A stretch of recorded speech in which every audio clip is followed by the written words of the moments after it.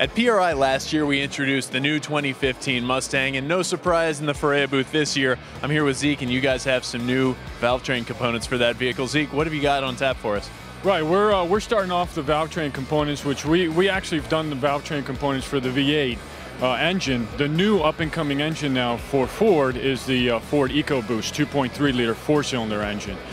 We've just come out with Valvetrain components for that engine, single spring type setup, titanium retainers, valves. We're going to be coming out with two different series valves, a 6000 series type valve, and also a Competition Plus type series valve. Very cool. Now, you're still in the early stages of this, but what are some of the applications as far as who are you hearing from? Who needs these things?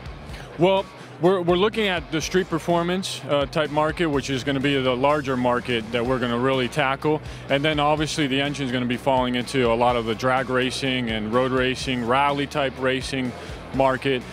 What we like about this engine platform, the four-cylinder, it's a worldwide engine. The Mustang's now being sold in Europe directly. So we feel that this engine is going to be the big engine for Ford as a four-cylinder. Well, let's talk about some of the innovation that's allowed you guys to do that and to pull these numbers from that little motor. You're standing in front of a cool little 3D printed toy in the background. Yeah, 3D printing for us is something that we've come about this year.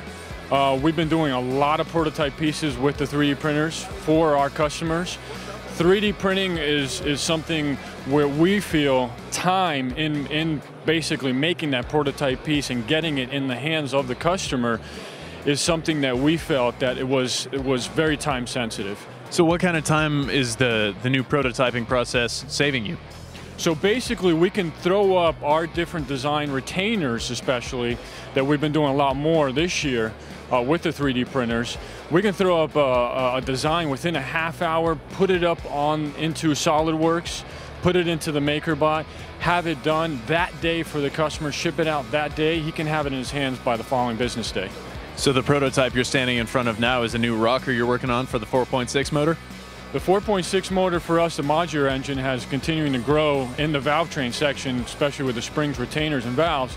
We're now going to get involved in doing rockers for those engines. We're currently in development right now. We've just done the 3D printer, a full development on it, and now we're going to get into testing with that rocker. Well, it's definitely cool to see that production pipeline getting shorter and shorter, new parts coming to market faster and faster. Where can we go to get more info?